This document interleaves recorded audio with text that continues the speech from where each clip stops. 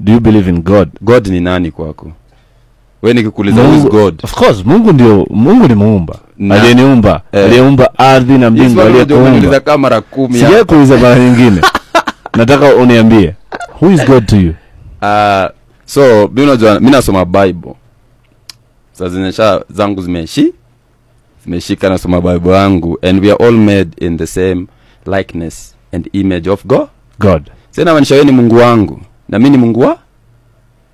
So kama tupendani, huwezi kuona zaniambia wewe unaweza penda mtu jaiona na unipendi, na Bible yenyewe inasema we are made in the same likeness and image of God. Likeness. So kwamba we are God.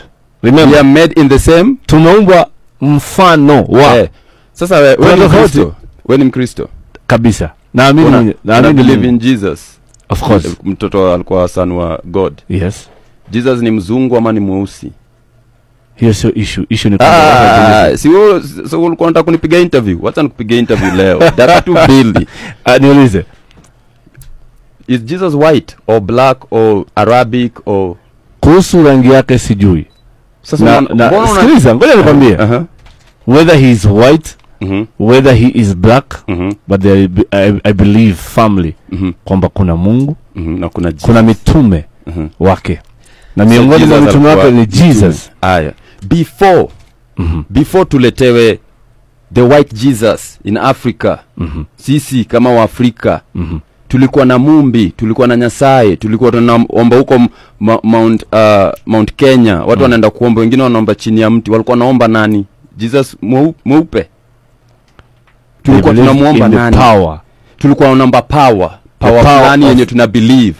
Sasa maanisha nikienda chini ya mti, nikienda chini ya mti ni imagine hii mti kuna power hii kutoka kwa hii mti. Tukiomba hapa chini mvua inanyesha.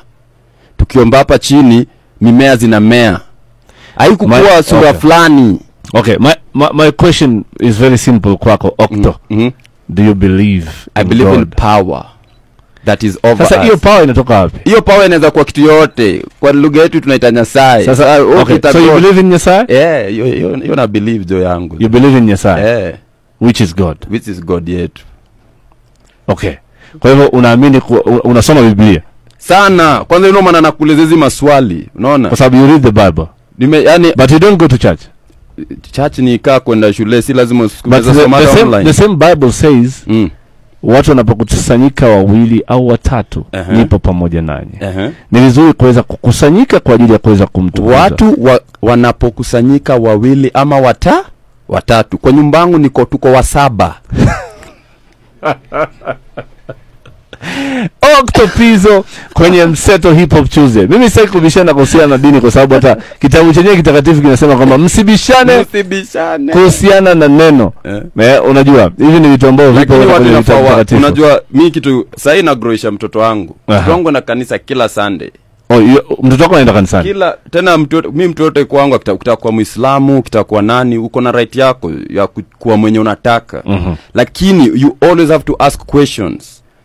There's the biggest thing that may brainwash Africa is religion. How? That's been the biggest brainwash. Okay, let's deal with the first issue ambayo Octopizzo may raise kwenye Mseto Hip Hop Tuesday ambapo